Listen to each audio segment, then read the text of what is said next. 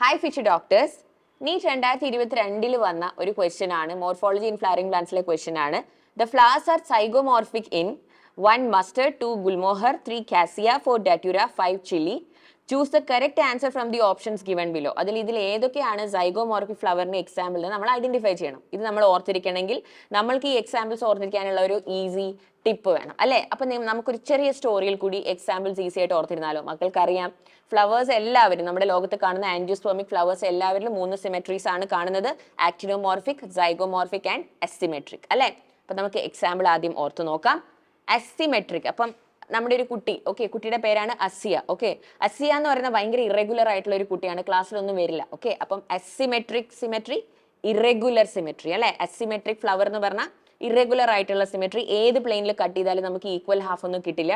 അപ്പൊ ഈ അസിയ ഭയങ്കര ഇറഗുലർ ആയിട്ടുള്ള കുട്ടിയല്ലേ. അപ്പൊ ടീച്ചേഴ്സ് ഒക്കെ എന്ത് വർക്ക് പറഞ്ഞാലും അസിയ എന്ത് പറയും? I can not. Okay, I can not, എനിക്ക് ചെയ്യാൻ പറ്റില്ല എന്ന് പറയും. So I can not ക്യാന. Okay, ക്യാനയാണ് asymmetric ആയിട്ടുള്ള ഇറഗുലർ സിമെട്രി ഉള്ള ഫ്ലവറിന്റെ എക്സാമ്പിൾ. ഓക്കെ, അപ്പൊ ഈ അസിയ ഇങ്ങനെ ആവാനുള്ള കാരണം എന്താണെന്ന് അപ്പൊ ടീച്ചേഴ്സ് ഒക്കെ അന്വേഷിച്ചു. അപ്പൊ അവർക്ക് മനസ്സിലായി ഈ കുട്ടി ചെറുതായിട്ട് ബൈപോളാർ ആണ്.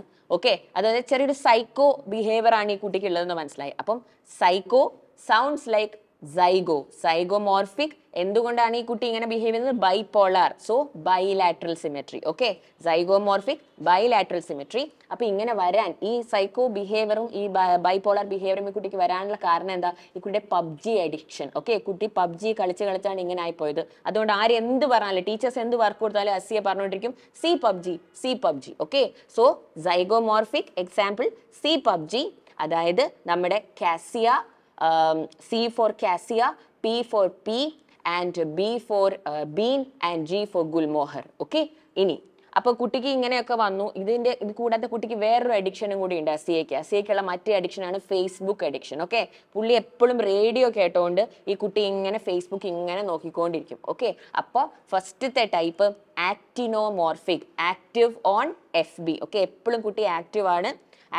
എന്നിട്ട് എന്താണ് ചെയ്യുന്നത്? FBയിൽ ആക്റ്റീവ് ആയിട്ട് റേഡിയോ കേട്ടോണ്ടിരിക്കുകയാണ് ചെയ്യുക. ഓക്കെ, എന്നിട്ട് എല്ലാവർക്കും കുട്ടി മെസ്സേജ് അയക്കും CDM CDM CDM എന്ന് കുട്ടി എല്ലാവർക്കും ഇങ്ങനെ കമന്റും മെസ്സേജും അയച്ചുകൊണ്ടിരിക്കും. അപ്പോൾ actinomorphic, active on FB, radio കേട്ടോണ്ടിരിക്കും, radial symmetry.